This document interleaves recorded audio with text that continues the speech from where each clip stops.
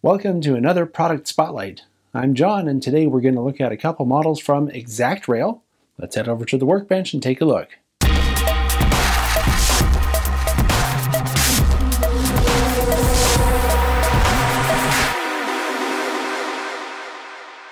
All right, so here's what we're looking at today. These are ExactRail 3483 hoppers. They come from ExactRail's Platinum line. You can find them on ExactRail's website for $48.99. They have these in several different road names with different road numbers, as well as an undecorated kit. And ExactRail also offers a special program where if you want to buy a whole bunch of these, for a unit train, for example, you can get discounts for quantities. So I think that's pretty cool because a lot of people would have something like this for a unit train. They come with two different coal loads. The coal loads are also sold separately. Probably your best bet would be to go to ExactRail's website and see if they have the one you're looking for. Since I have two here, we'll look at each one separately.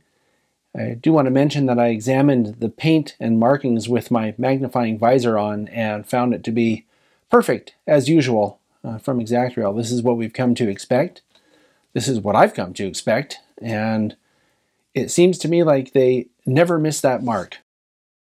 A close look at the brake end reveals all kinds of freestanding details, from the brake wheel to the little grabs that make up the ladders here, the platform, the chain that goes down. I mean, this is a really detailed model. And it's hard to see from this angle. Maybe I'll turn it and we'll try to look from the other angle, but there's all kinds of detail buried back in here behind all the exterior detail. And then something else that's worth mentioning, and I think they do a great service to the modelers for doing this. This is a Katie number 158 coupler, comes with it. So that's something a lot of people like to add because a lot of stuff doesn't come with Katie couplers, and that's kind of the standard. Also, you can see, looking at this from this angle, that it has a very thin wire uncoupling lever. So, very good. I'm going to turn it slightly so we can try to pick out the detail behind all that other stuff. So, from this angle, you can see there's also air hose detail. And then back in here is what I'm talking about. There's a reservoir, there's all kinds of piping, and then this little piece back here, I think is called a triple valve. It's a model that you don't have to do anything to. I mean, other than maybe weathering it. So, very impressive.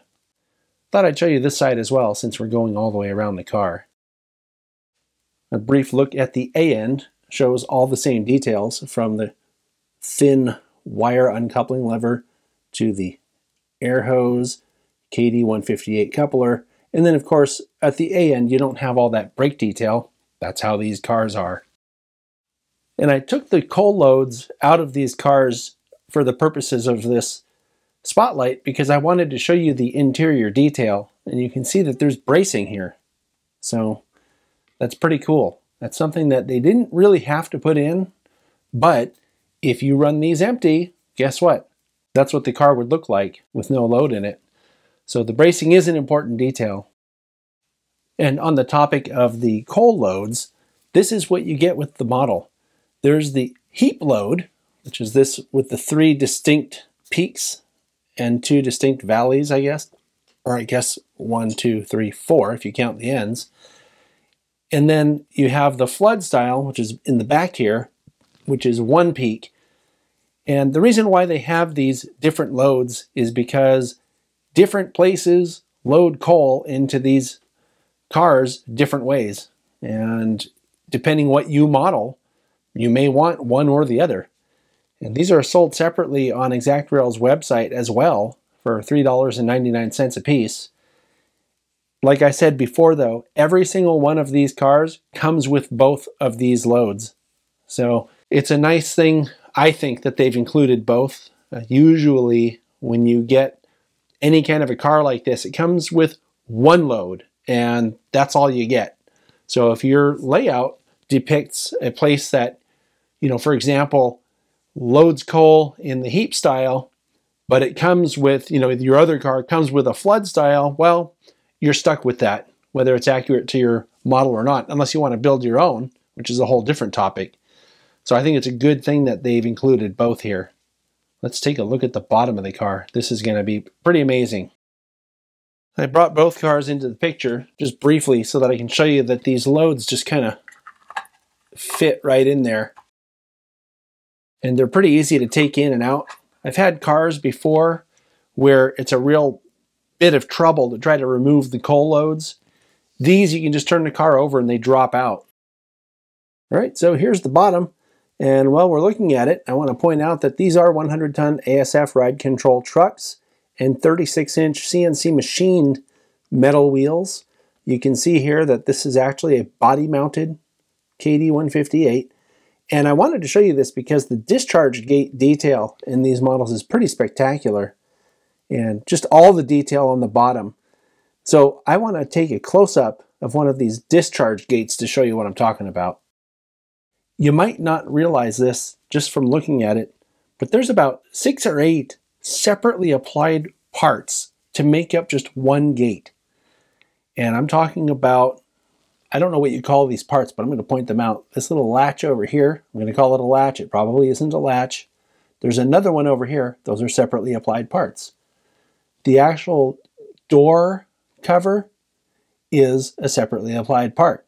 This rod that goes down is a separately applied part. And all this stuff is put together over basically a bare piece. So there's a lot going on here. And something else to, I guess, notice while we're looking at this is check out the detail here. I think this is part of the brake line detail here. That runs the length of the car. So there's quite a bit to look at underneath. And this stuff, a lot of it, is visible as the car rolls down the track. So it's pretty cool to see how detailed it is. All right, so I've switched to the second car now, just so you can see the detail's the same. And something else to notice while we're looking at this is that this additional piece that goes all the way across, which makes this a different type of discharge gate, is probably specific to the prototype. And that's a really cool touch. And then looking into this car as it sits empty, you can see it also has the bracing detail inside there, just like the other car. Taking a look at the AN, you can see the detail's the same. It has these separately applied thin wire grabs that make up the ladder here. Uncoupling lever, air hose, and KD158 coupler. Here's a quick side view for you. I didn't have a look at the side of this one yet.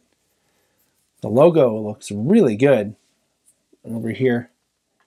And then this little label over here, also legible with magnification. ExactRail's website tells me that this particular prototype is accurate for 2014 through the modern day. So this is a pretty new prototype. And taking a quick look here at the brake end, you can see the separately applied brake wheel, brake platform, chain detail, hose, it's all there. All the components for the brake system hidden behind the end here. Looks pretty amazing. And here's one last look at the car's side view. I think ExactRail has really knocked the ball out of the park with this release. There's so much to like about this model. I mean, everything from the complete level of detailing with all those separately applied parts, the choice of both coal loads that come with the model, the fact that you can buy the coal load separately if you want to. There's a lot to like here, and ExactRail, amazing job. I'm looking forward to seeing more, and I'll see you next time.